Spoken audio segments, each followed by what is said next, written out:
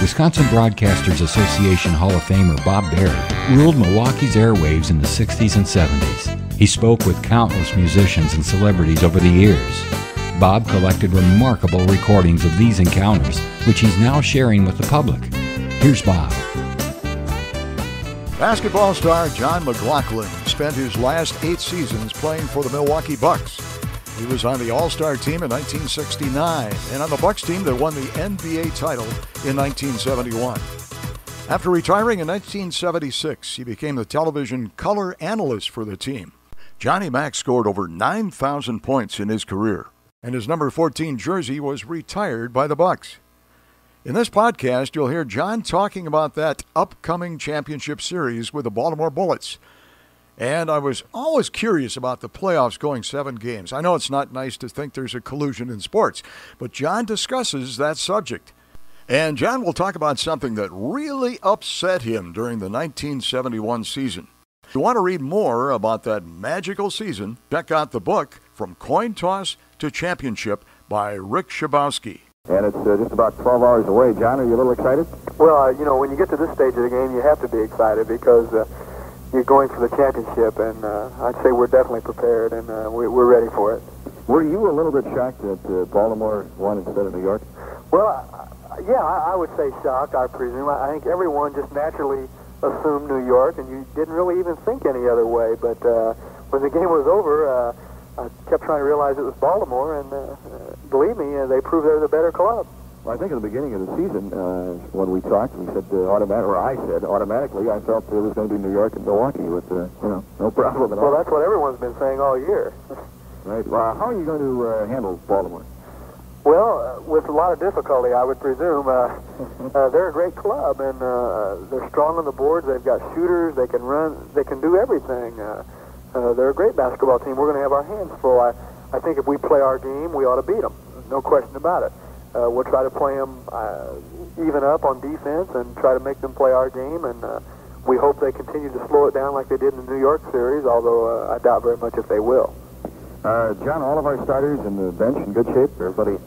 Yes, Oscar's had a little difficulty with a groin injury, and but I don't think he's having any problem with it as far as when we play, and everyone's in good shape at this time, yes. Speaking of Oscar and of course Lou, and then we saw a lot of Wilt Chamberlain, these are the guys that seem to get all the glory, but I think one of the most colorful players in the NBA is Jon McGlocklin, and that long arching shot you have and the 19 points you picked up with those shots the other day really prove that I think basketball players like you are the ones that are the most fun to watch, really. Well, thank you very much, and I appreciate that, and of course it takes the great players, but I think we've proven, and the Celtics have proved it, the Knicks have proved it last year, that it takes a team to win anything big, and we've proved it this year, and everyone that counts is aware of that, but I do appreciate your feelings on that very much. Jon, to be able to take long shots like you do and just swish them through, does it take hours and hours and hours of years of practice to do something like this, or do you find the range automatically? Well, that's difficult to answer. I was a center in high school, and I was partially a center in college, and I never really shot those long shots that much at the early ages, and very frankly, it's not something that I've worked on. It's just something that seemed like I woke up and suddenly it was there, and then I was shooting a long shot. I really don't know, but to become good at anything, and especially in something like basketball, for young people, it takes a lot of work. I think you have to have the ability, but you have to do something with that ability, and you're not going to do it by sitting in the shade in the summertime and sipping lemonade. You got to get out and you got to play, and that's what we try to tell these kids at these Milwaukee Bucks basketball camps. And I think it's very obvious that they have to work. There's sure a lot of kids playing ball. Have you noticed the hoops up on the garages around the area? Yes, I have. I think there's been quite a few of them go up in the last 3 years. That's right. Since we've come here, and I think that's a great thing. The other afternoon, Sunday afternoon, I noticed you committed a foul and you started laughing. What was that all about? Bob, I don't recall it right offhand. You sort of, I don't know, you clapped your hands together and... Well, maybe it was you felt that it wasn't fair. Well, that was probably it. But it seemed like that you agreed. with the foul and you were caught. Well, it could have been that, but I was probably laughing because I thought it was a ridiculous call, but you know, that was just my opinion, and sometimes, you know, it's an emotional game and you get carried away a little bit. You know, people often wonder about the games that go, the playoffs that go 7 games, like the Baltimore, New York thing. Do you guys get paid by the game, or do you just get paid so much for winning the playoff and so much for losing? Well, we definitely don't get paid by the game, because if we could end it in 4, we would end it in 4, believe me. There's just so much money in the playoff pool, and you play for that. So as far as the people think it's fixed or anything like that, there's no way. And because when you as a player go on the floor, you know, you're trying to do your best, and you want to win, and you want to win as easily and as quickly as possible. So that's definitely no factor at all as far as how many games. How do the players feel about our arena situation? You know, it seems to be one thing after another. It's knocking you off your home court. Now, right. This Thursday, it'll be the rodeo. Yes.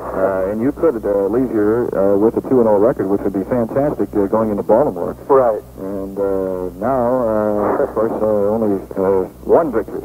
Well, you know, the players, of course, you know, this is something that we've discussed and we all think about, and I'm not trying to offend any Milwaukeeans, but I find it pretty upsetting. They say, go win an NBA championship, fellas, but go to Madison to do it, go to Oshkosh or wherever you have to go to do it, and I don't feel we're getting much help.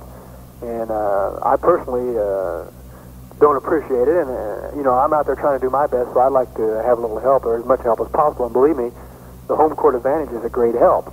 Right. And not only that, because of the arena problems, we have to play 2 or 3 weeks longer than we normally would. Not just Milwaukee's arena problem, but all over, you know. And this gets to be kind of a pain in the neck and to the player because, you know, we're trying to do our best and play, and you have to play under some unbelievable circumstances sometimes. Jon McGlocklin, thank you very much. Let's demolish the Bullets now. Huh? Well, thank you, Bob. Bob Berry. Thank you for listening to Bob Berry's Unearthed Interviews. Be sure to subscribe and rate our podcast on iTunes or wherever you find your podcasts. You can find all the episodes at WisconsinBroadcastingMuseum.org. Check out Bob Berry's book, Rock and Roll Radio Milwaukee. Book sale proceeds support Angels Kids Fund and Donate Life Wisconsin. The preceding program was made possible by a generous contribution from Terry Bond.